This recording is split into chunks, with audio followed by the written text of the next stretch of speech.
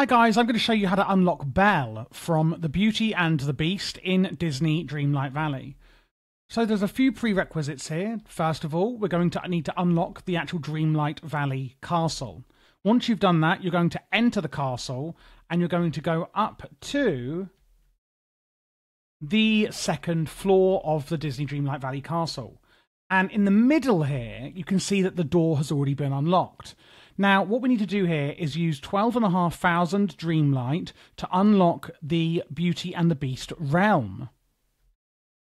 After you open the Beauty and the Beast realm for your 12,500 Dreamlight, then we're going to complete a quest called A Prince in Disguise. During that quest, you will also have to place the Beast's castle, and it's going to cost you 20,000 gold, okay, to construct his castle.